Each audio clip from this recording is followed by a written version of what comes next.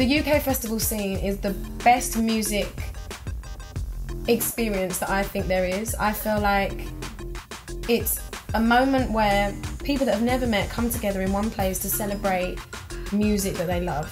And they may not have the same taste, but music for me is the only global language, so I feel like there's something about it being open air too. It's like the gods are listening, the stars are watching, you know. I feel like I love the challenge of going out on stage and not knowing any of the faces in the crowd and telling them my story and wanting them to listen. And I feel like it's been such a huge thing for Britain and the UK to have that and to make a mark of performers that we have and how amazing they are, from Freddie Mercury to like, wow, there's so many people. Like even this summer I've seen some incredible like British artists just set the tone. Like Amy Winehouse was for me one of the best natural, comfortable performers that I ever saw, and I feel like festivals are able to keep that standard high. When I was younger, I used to love like Blur, Oasis. Always wanted Hanson to be English, but they weren't. That was gutting. All Saints, Spice Girls, and as I've got older, like the kind of indie pop rock scene now that's just like exploding through festivals, and I feel like they're coming back to go like, this is live music. Like there's bands now, like Mumford & Sons, the same record label as me. The Stripes I just saw recently at a show and I love their music. Yeah. Yes, I always notice them, they always hold a flag. So they kind of mark, they're like, this is where we're from and we're proud and we've travelled and we're here.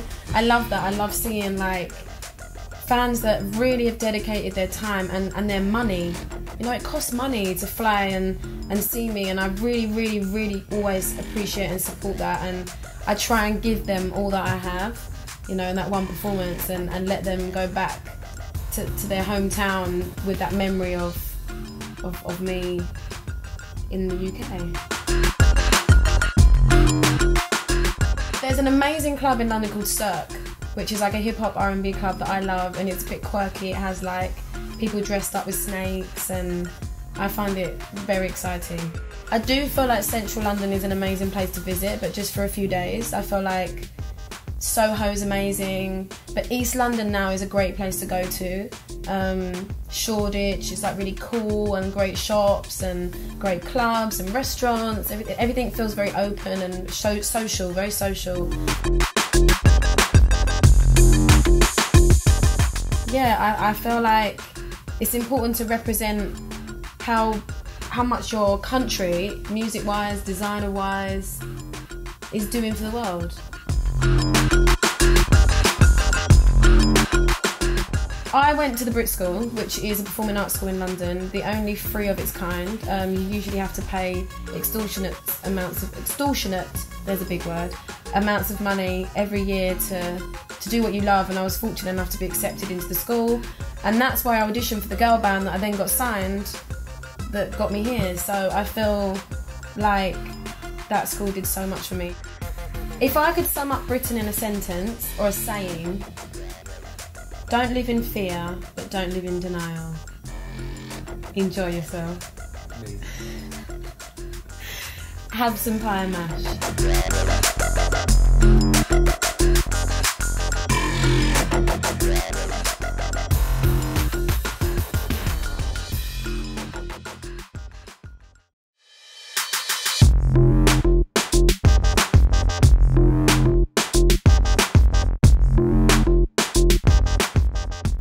For me, the UK festival scene is the best music experience that I think there is. I feel like it's a moment where people that have never met come together in one place to celebrate music that they love. And they may not have the same taste, but music for me is the only global language, so I feel like there's something about it being open air too. It's like the gods are listening, the stars are watching, you know. I feel like I love the challenge of going out on stage and not knowing any of the faces in the crowd and telling them my story and wanting their money. You know, it costs money to fly and see me, and I really always appreciate and support that, and I try and give them all that I have, you know, in that one performance, and let them go back to their hometown with that memory of me in the UK. There's an amazing club in London called Cirque, which is like a hip-hop R&B club that I love, and it's a bit quirky. It has like people dressed up with snakes, and I find it very exciting. I do feel like Central London is an amazing place to visit, but just for a few days. I feel like Soho's amazing, but East London now is a great place to go to. Shoreditch is like really cool, and great shops and great clubs and restaurants. Everything feels very open and social, very social. Yeah, I feel like it's important to represent how much your country, music-wise, designer-wise, is doing for the world. I went to the Brit School, which is a performing arts school in London, the only free of its kind. You usually have to pay extortionate, there's a big word, amounts of money every year to do what you love, and I was fortunate enough to be accepted. That was gutting. All Saints, Spice Girls, and as I've got older, like the kind of indie pop rock scene now that's just like exploding through festivals, and I feel like they're coming back to go like, this is live music. Like, there's bands now, like Mumford & Sons, the same record label as me. The Stripes I just saw recently at a show, and I love their music. Yeah. Yes, I always notice them, they always hold a flag. So they kind of mark, they're like, this is where we're from, and we're proud, and we've travelled, and we're here.